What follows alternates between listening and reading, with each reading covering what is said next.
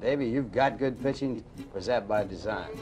Well, I think every ball club, tries to get good pitching. In terms of evaluating young players, something you've done a lot and generally pretty successfully through your career, it's not just with measurables, but what do you see when you see a player that stands out? Is it that the combination of command and tools? No question about it. I mean, I look at a pitcher, and I don't look at, if he's a starter for me, I look at how does he keep the ball down? Does he get a lot of ground balls? Is he pitching ahead? Because the best pitch of baseball is the first pitch strike, because then you can nibble a little more.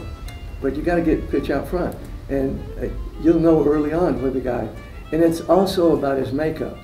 It's like he's not afraid to get hit, because he's coming right after you.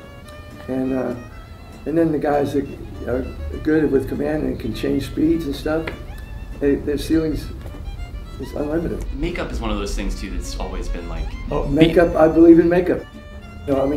I've taken guys like a Bachman over a Giles back in the day. Giles had 5 tools, all of them good, and Wally Bachman, but he wasn't a grinder. Wally was just a grinder. He was going to find a way to beat you somewhere or another, even though he wasn't a good fielder and not that good a hitter and had no power. He was going to find a way to beat you. Yeah, right. If he didn't think he could hit you, he'd bunt you. Bachman's a good example for me. Dykstra was a grinder, and he also believed that he could do anything. He started gaining weight, and I said, that's the one thing.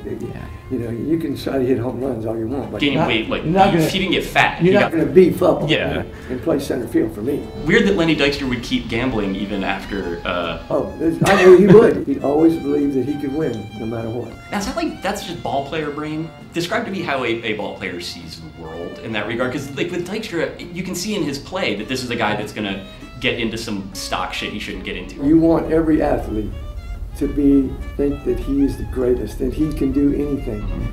Confidence going crazy. You want that, because that's what makes you successful.